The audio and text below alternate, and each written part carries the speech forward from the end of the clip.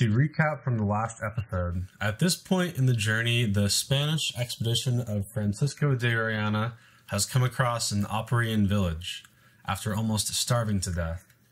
The Oparian natives graciously aided the Spaniards with food, water, and shelter, while the Spaniards remained in this Oparian village for a couple months, building their brigantine. Carvajal mentioned that they'd have so much food at some points that they had to throw some of it away. After finishing the seaworthy brigantine, the Spaniards left the village they had built it in and continued down the river past the new Oparian settlements. On April 25th, 1542, the last day that the Oparians spent with the Spaniards, they celebrated St. Mark's Day. And here Carvajal talks about how the Spaniards started strategizing their peace with the Oparians. Quote, "The chief overlord came to bring us abundant food, and the captain gave him a good reception, and no ill treatment was meted out to him, because it was the purpose and desire of the captain, if it was possible, that land and that barbaric people should continue in its friendly attitude as a consequence of our having to know them, and without any dissatisfaction at all, for thereby God our Lord and the King our Master would be rendered a service, so that later on, when it should please His Majesty, our sacred republic and our Christian faith and the banner of Castile might with greater facility be glorified in the eyes of the natives, and the country be found more tamed for pacification and for being reduced to obedience to His, our Master's, royal service, in the way most fitting, because at the same time that this was being done with tact and charity, the purpose was also to keep up as long as it should be necessary kind of treatment to be dealt out to the Indians in order for us to be able to go forward, and in order that the expedient of arms might not be resorted to, save when recourse to self-defense could not be avoided." Upon first reading this passage, it is clear that the Spaniards were very calculating in their approach to the Oparians, saying that the reason for their friendly attitude towards the Oparians was not only to avoid conflict, but also to make it easier for the land and for its people to be tamed and pacified in the future for Spain. Carvajal even calls these people barbaric, after they saved the Spaniards from starving to death, and continued serving them until they finished building their brigantine. Carvajal may have also written this with the thought that Charles V would be hearing this report, and that it was best to frame the report so that it would please the king. It was no mystery to any Spaniard that the overall goal of their exploration and expeditions was to eventually conquer all this new world for Spain and bring their religious beliefs along with them, as they are commanded to. Orellana basically committed treason by leaving Gonzalo Pizarro for dead in the jungle, and he and his men were likely thinking in the back of their heads of ways in which they could ease their punishment or gain favor with their king. This idea will be further explored later, but for now let's continue. The expedition leaves the dominion of Oparia, and after some bad directions from a native they kidnapped, they experienced another period of hunger and hardship. Carvajal says they now had to pass through, quote, more uninhabited regions than before, because the river led from one wooded section to another wooded section, end quote. Another odd event in this expedition occurs when the group stops at a, quote, elevated spot which looked as if it had been inhabited and possessed some natural advantages for supplying some kind of food or at least fish. And that day was the day of St. John before the Latin Gate, which was the 6th of May. And there an incident occurred which I should not have dared to write down if it had not been observed by so many witnesses who were present. And this was that a certain companion already mentioned, for it was the one who had directed the building of the brigantine, shot with a crossbow at a bird which was in a tree on the edge of the river, and the nut sprang out of the stalk and fell into the river.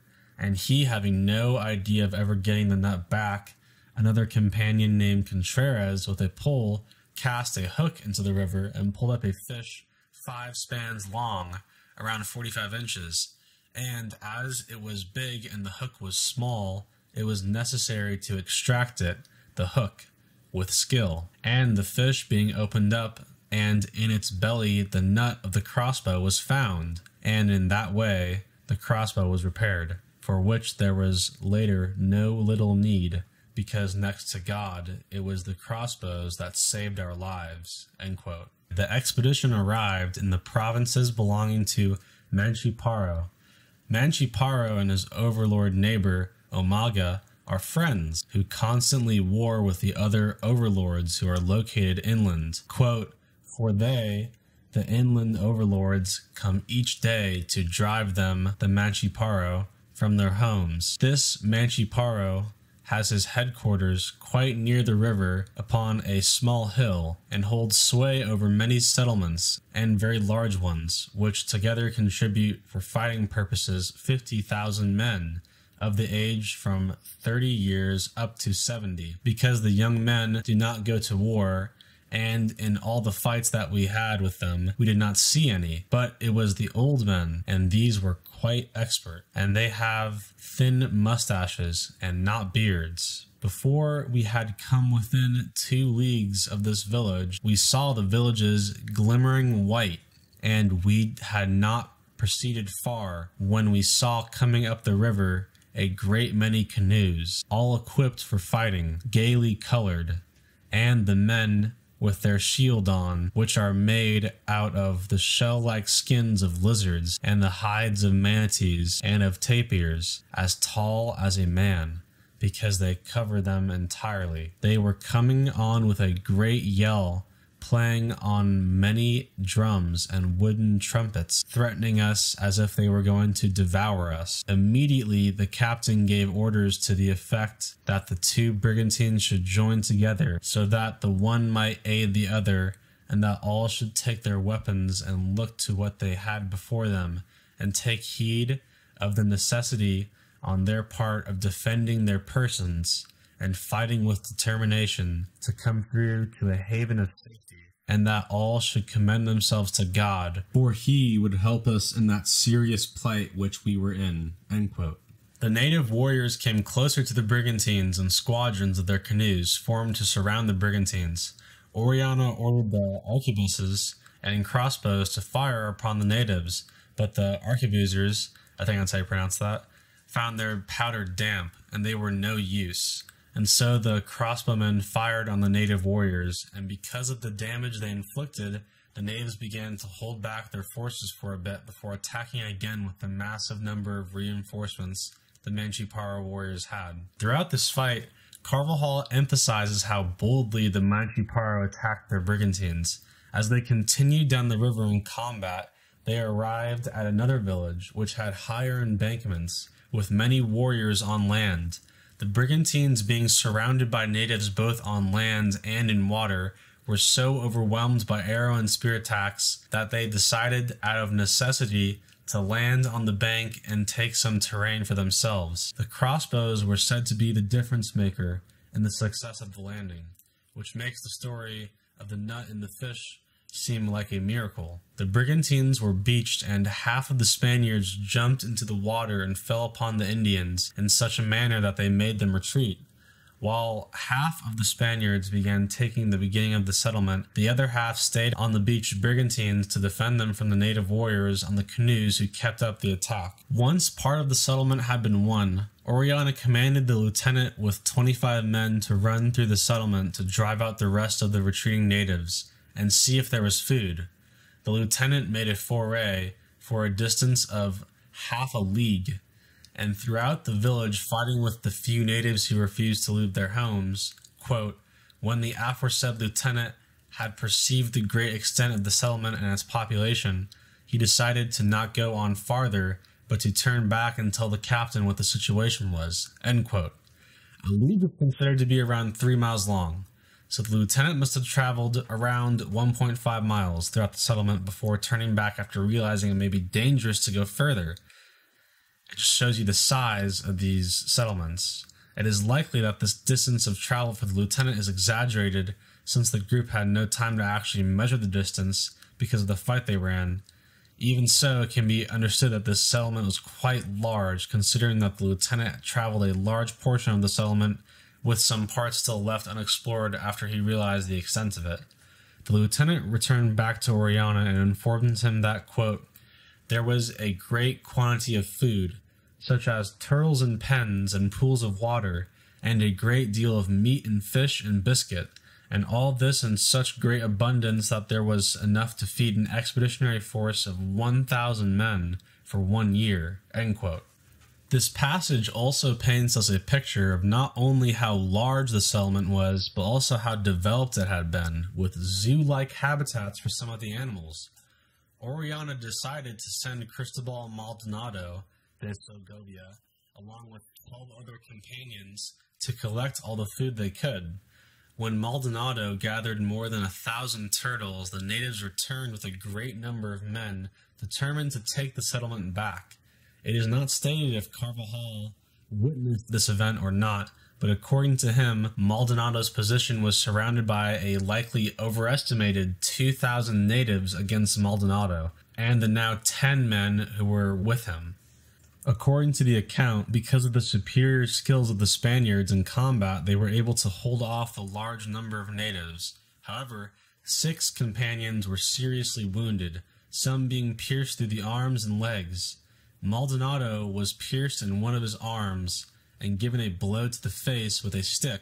Despite all of this, it was said that Maldonado rallied the few of his companions who could fight and fought so courageously that he was the means of preventing the natives from breaking through their defense and killing everyone in this expedition. While this was happening, the rest of the Spaniards, along with Orellana, were ambushed while resting in some of the settlement houses without their armor on. The natives had come around by the upper part of the village from 2 sides, and when they were noticed, they were already among the Spaniards and had felled 4 in the ambush, leaving them very badly wounded. The natives surrounded the houses where the companions were, and another squadron of more than 500 natives were in the settlement square. Some of the companions, along with Orellana, attacked the squadron. The natives were routed, but not after wounding 9 companions with grievous wounds, and at the end of 2 hours of fighting, the natives were vanquished and routed, with the companions of the expedition greatly fatigued and injured. An interesting side note to this battle, Carvajal speaks of many companions who distinguished themselves, who, quote, until now, had not been aware of what they were good for, nor had we held them in any esteem, end quote. Blas de Medina was one of these men singled out for his bravery, who, with nothing but a dagger and his thigh pierced through, rushed in among the foes and fought so well that the entire group was astonished. After this, Orellana came down the road of the settlement to meet Maldonado, who was injured along with the rest of his men. One of his men, Pedro de Ampudia, 8 days later, died of his wounds. The group came back to the beginning of the settlement close to the river and began treating the wounded, of whom there were 18. After this battle, the natives were regrouping their forces in a gully outside of the settlement. Orellana ordered a cavalier named Cristobal Enriquez to go there and drive them out with 15 men. Cristobal Enriquez was unable to drive out the natives and retreated back to the brigantine. Orellana states that he wanted to conquer this land eventually, but not at this moment. The group loaded the wounded into the brigantines and sailed away just moments before a group of 400 natives came from the river and land to attack them again. Because of the arquebusers and crossbows, the expedition was able to defend themselves as they sailed further down the river. However, the natives followed brigantines, attacking them constantly, not allowing them a moment of respite. The natives followed them down the river, attacking in this manner from sundown to sunrise. On this new day, the expedition found themselves in the midst of many large settlements, where fresh natives were constantly coming out, while the ones who were fatigued dropped out. At about midday, the companions of the expedition were no longer able to row and were thoroughly exhausted. Quote, from these settlements there appeared many Indians, more than 130 canoes in which there were more than 8,000 Indians, and on the land the men who appeared were beyond count. There went among these men and the war canoes 4 or 5 sorcerers, all daubed with whitewash, and with their mouths full of ashes, which they blew into the air, having in their hands a pair of aspergills, with which, as they moved along, they kept throwing water about the river as a form of enchantment. And after they had made one complete turn about our brigantines in this manner in which I have said, they called out to the warriors, and at once these began to blow their wooden bugles and trumpets and beat their drums, and with a very loud yell they attacked us. But, as I have already said, the arquebuses and crossbows next to God were our salvation." End quote. The native warriors had set up an ambush from all sides of the river with canoes in the center. The captain general of the Machiparo warriors stood out before them, distinguishing himself in a very manly fashion. A companion of the expedition, Celius, took aim and fired with an arquebus, and he hit the leader in the middle of the chest and killed him. Immediately after his death, the rest of the native warriors became disheartened, as they gathered around to look at their dead leader. The Spaniards seized the opportunity to get away into the wide part of the river and escape. The warriors of Machiparo still followed the expedition for 2 days and 2 nights without letting them rest until they finally got out of the territory of Machiparo, which, in the opinion of the Spaniards, extended for more than 80 leagues. According to the expedition, this entire area was inhabited with large villages. Quote, "For there was not from village to village in most cases a crossbow shot, and the one which was farthest removed from the next was not half a league away, and there was one settlement that stretched for 5 leagues, without there intervening any space from house to house, which was a marvelous thing to behold, as we were only passing by and fleeing. We had no opportunity to learn what there was in the country farther inland, but judged from its apparent wealth of natural resources and its general appearance, it must be the most populous that has been seen." And this was just what the Indians of the province of Aparia had told us that it was, saying that there was a very great overlord in the interior towards the south, whose name was Inca, and that this latter possessed very great wealth in gold and silver, and this piece of information we considered to be very reliable and exact. End quote. The expedition had now left the area ruled by Machiparo and now entered the territory ruled by Oneguayo, or Omaguchi, and at the entrance to this land stood a village on the model of a garrison, not very large and on an elevated spot overlooking the river with many warriors. Since the expedition had been fighting for so long and as a result suffered from hunger, Orellana decided to take over the fortress. The Spaniards went with their usual strategy of firing upon the natives with their crossbows and arquebuses, beaching the brigantines and jumping out and fighting the natives on land. Once the natives retreated, the expedition set up a camp at the fortress and stayed there for 3 days while defending themselves from some native counterattacks. While staying in this fortified position, the men noticed that, quote, "there were many roads here that entered into the interior of the land, very fine highways, for which reason the captain was wary and commanded us to get ready, because he did not wish to stay there any longer, for it might come about that from our staying there some harm would result." End quote. After the expedition left this fort, they continued down the river to find many other large settlements at the Trinity River, which they named because of 3 islands where the river emptied. They were now in the dominion of Omaga, where the land was very pretty and very fruitful, with so many villages and people that Orellana did not want to make port. The natives of this land occasionally attacked the brigantines and tried speaking with the Spaniards, but they could not understand their language. At one point, the expedition came to a village on a high bank that appeared small enough to capture, and so they did. The village seemed to be a recreation spot of some overlord from the inland, and after an hour of fighting with the natives, they were able to take it over.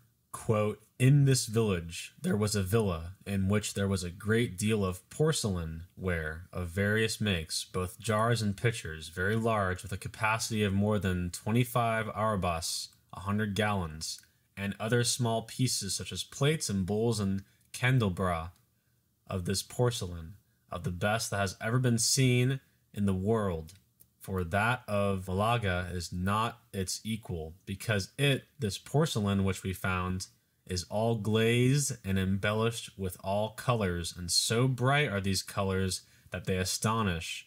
And more than this, the drawings and paintings which they make on them are so accurately worked that one wonders how, with only natural skill, they manufacture and decorate all these things, making them look just like Roman articles. And here the Indians told us that as much as there was made out of clay in this house, so much there was back in the country in gold and silver. And they said that they would take us there, for it was near. And in this house there were 2 idols woven out of feathers of divers sorts, which frightened one. And they were of the stature of giants, and on their arms, stuck into the fleshy part, they also had a pair of discs resembling candlesticks sockets, and they also had the same thing on their calves, close to the knees. Their ears were bored through and very large, like those of the Indians of Cusco, and even larger. This race of people resides in the interior of the country, and is the one which possesses the riches already mentioned, and it is as reminders that they have the 2 idols there. And in this village also there were gold and silver, but as our intention was merely to search for something to eat and see to it that we saved our lives and gave an account of such a great accomplishment, we did not concern ourselves with, nor were we interested in, any wealth." End quote. Quote, "From this village there went out many roads, and fine highways they were, to the inland country. Captain wished to find out where they led to, and for this purpose he took with him Cristobal Maldonado and the lieutenant and some other companions, and started to follow them, the roads. And he had not gone half a league when the roads became more like royal highways and wider, and when the captain had perceived this, he decided to turn back, because he saw that it was not prudent to go on any farther." End quote. After this strange discovery, the expedition continues sailing down the river, encountering many other villages, going from what they describe as small villages, medium-sized villages, large villages, and very large villages. In the region ruled by Paguana, which is the next region they entered after leaving the Omega, they encountered villages that are reported to be over 2 leagues long. In this village, the natives were friendly and even gave the Spaniards presents and let them into their homes. In one day, they passed more than 20 villages in the Paguana region, with some of these villages also extending for 2.5 leagues. The expedition reached the end of the province of Paguana and entered into a province more warlike. The expedition did not learn the name of the overlord of this land, but they said this area was populated by people of medium stature who were very highly developed in manners and customs, with shields made of wood. While in this area, the group came across the Rio Negro, calling it that because of how ink black the river was, and how it contrasted against the rest of the other rivers. The expedition eventually comes to a medium-sized village with friendly inhabitants that came right up to them.